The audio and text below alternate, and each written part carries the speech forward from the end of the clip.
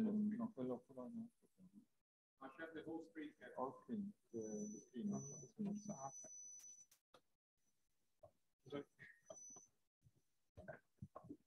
Okay, so the first speaker is Jožef Nigam, and we'll talk about toward method passing with the equivariant and centered representation. So please. Thank you, and good morning to everyone.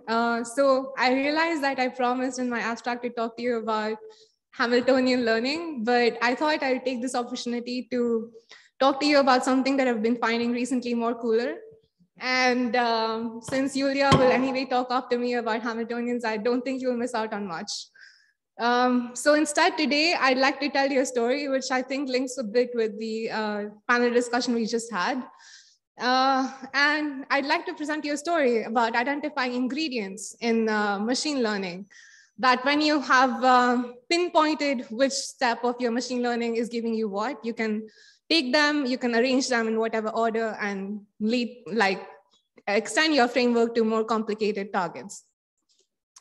Okay, so just as a quick recap, because you've probably seen this a bunch of times already, so a supervised machine learning framework goes as follows. You are building models for a particular property of interest, could be interatomic potentials or any energy that you might be interested in studying.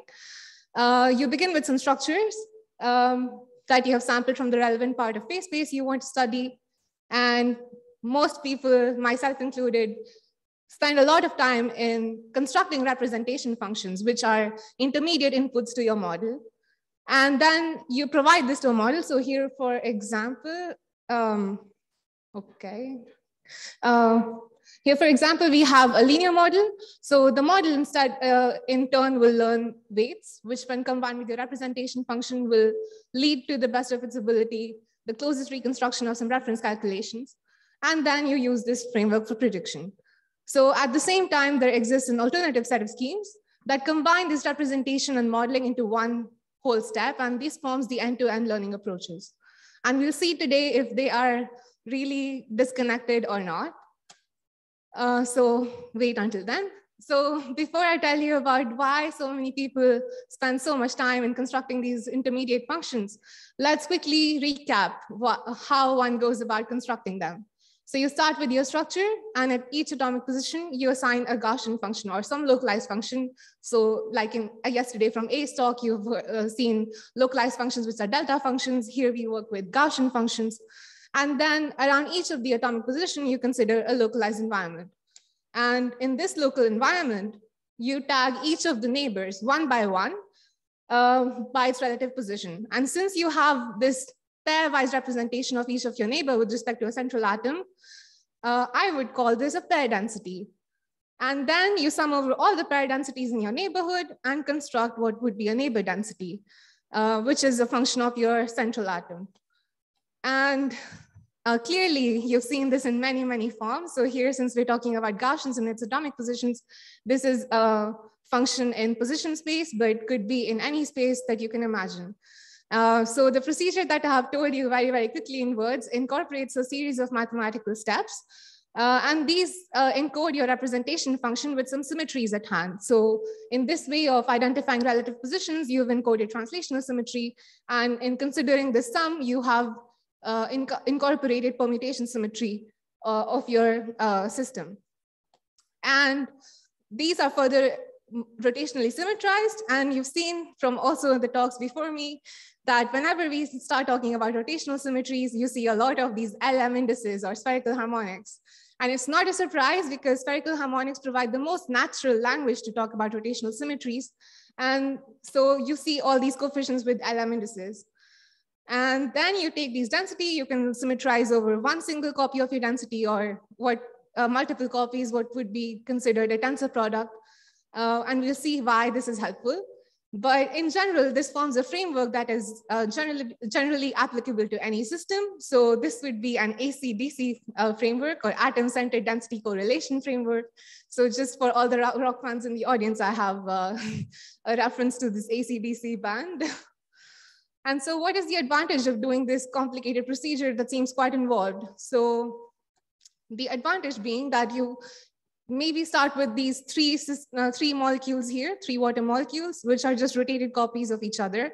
And if you're trying to learn the energy, which should be the same for each of these structures because they are just rotated copies in vacuum, this should in fact map to the same representation function, because this incorporates all the symmetries that these water molecules have.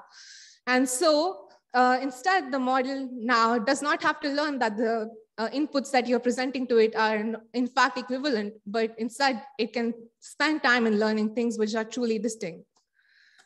And of course, this neat architecture can be extended to targets which are more complicated, like dipole moments or tensorial properties. So from yesterday's talk also, I think it was mentioned that a dipole moment, which is a Cartesian vector, has a direct mapping to a spherical harmonic. And so if you want to learn something like this, you start again with your structures. And here, of course, the properties are going to be different because they are rotated copies. And so the dipole moments also rotates with the structure. So you start with the same procedure. You construct the atom-centered densities for each of these structures, which would be the same. And then you have this additional function here, which is a spherical harmonic. And averaging over this leads to a representation which now rotates the same way as your target property. So what happens now is that in the spirit of what is called the Wigner-Eckert theorem, you've separated your learning of your equivariant target into something that captures the symmetry, so which here is your representation, and then something that is independent of the symmetry, so invariant weights. So now with the same set of weights, you've captured the rotation of your dipole moments. So I like to think of this as adding, like spices to some recipe that you're making. So incorporating different kinds of symmetries is like maybe adding some sort of pepper to your recipe. Some people like pepper because maybe you're worried about symmetries. And then also depends on how much pepper you add to your system, because it depends on how much symmetry you want to encode. And so this framework is more and more employed because it provides a complete linear basis to expand your target property, which is something also that you have seen yesterday.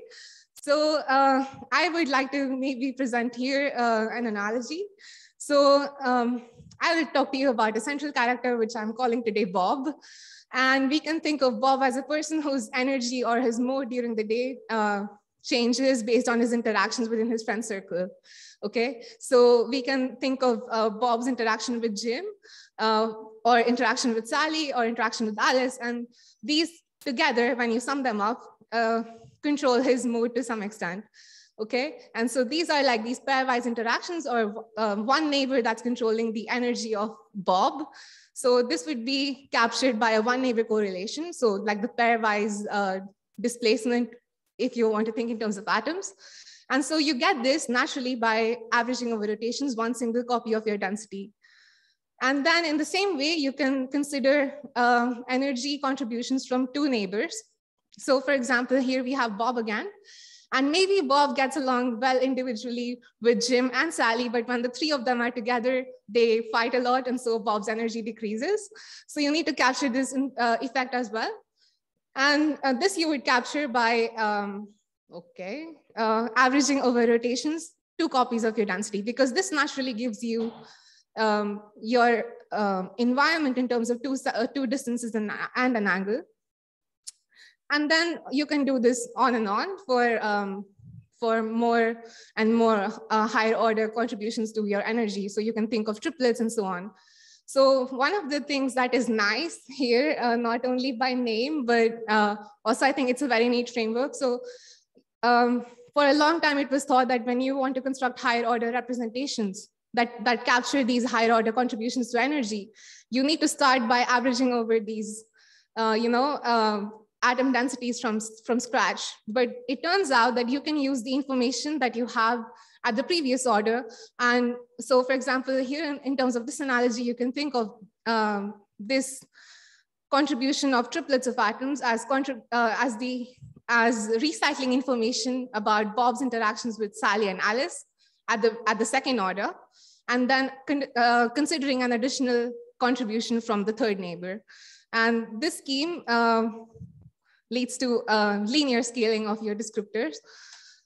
And as I said before, when I talked about spices, since I come from the land that is infamous for its spicy food, I like to think of these as ingredients that when you combine in the correct order and in appropriate proportions, you get any recipe you want. So having said that, this is a figure from this paper that was already 1 year ago.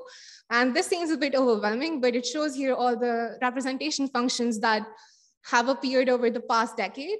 And all of these basically start from the same Cartesian coordinates, but they reflect similar information about your structure in terms of different languages. So one of the key things here is that this tree unifies all these languages in one tree. And at the same time, there exists, again, this alternative end-to-end models. And we'll come back to this shortly. So the key ingredients here to the success of all these representations are symmetry, which we've talked about extensively, completeness, which means that this intermediate representation function that you're constructing maps distinct structures to distinct functions, otherwise you've lost the advantage of constructing this intermediate function in the first place. And then the advantage of locality. And so one of the problems that one might be interested in studying further is what if the property that we're trying to learn is not just atom-centered, because till now we were learning property as atom-centered composition, but what if it's n-centered? So for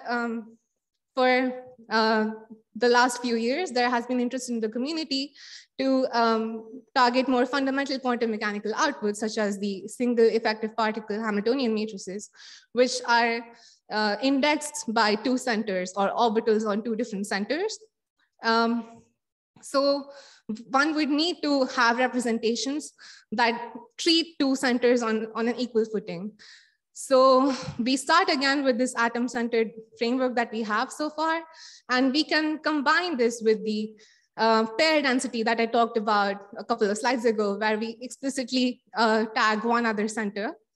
And we can combine these two using tensor products again, which you have to symmetrize, and get what is an atom pair correlation. So if we go back to our analogy of Bob, and we consider here his environment described by one neighbor, which is Alice. Now I tag this special atom Sally. So now Bob and Sally form a special couple. So you'd like to define how the energy of this couple changes with respect to the couple's environment, right? So one way to do this is to define this couple environment, which is the interaction between Bob and Sally. And then you can choose to describe the relation of this couple with Bob's environment, so Bob's friends. But at the, so this would be the joint representation. But at the same time, you could have chosen Sally to, Sally's friends to define the interaction, right? So there's some sort of asymmetry in how you're defining this two-center correlation, which comes in handy. So for example, here, if we have a water molecule, which is expressed in, the Hamiltonian is expressed in some atom-centered orbital basis, we can have three different blocks of this Hamiltonian. So we can have orbitals that are centered on the same atom, which would correspond to like maybe just learn something using the atom-centered density.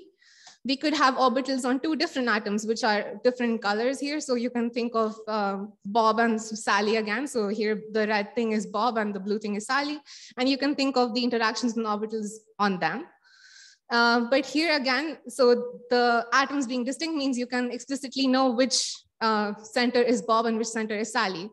But now comes the complicated case where both the atoms are of the same species. So for example, now we have Bob 1 and Bob 2. So you don't know beforehand which atom is Bob. And so this gives this asymmetry in tagging the centers comes in handy because now you can construct symmetrized and anti-symmetrized combinations of your two-center correlation. And this is what would be called mathematically permutation equivariance. And so this way, you've built in rotational symmetry, translational symmetry, and permutation symmetry into your representation. So what this does is that since all the molecular groups that you know of are subgroups of the rotation and permutation group, this automatically encodes the rules of molecular orbital theory. So for example, here, I trained a model with one random Hamiltonian matrix of a benzene molecule, just random data. And so the prediction is, of course, also random because it's learning useless stuff. But what happens is because of this representation, your output is now, it captures automatically the degeneracies of the eigenvalues. And it also captures, furthermore, the distortion effect. So if you distort your structure, it captures the degeneracy breaking of your eigenvalues, which is the Jahn-Teller effect. And this you get for free. You don't need to do anything else.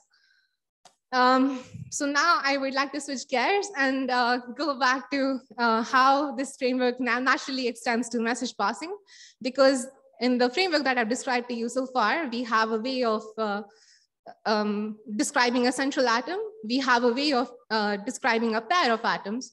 And of course, this, if you look at the language that is used in message passing, generally it's here could be considered as a message between two nodes and the edge between them. And then you can extend this to multiple other nodes in your neighborhood. And then you can sum over them. And this would be a message from all your neighbors.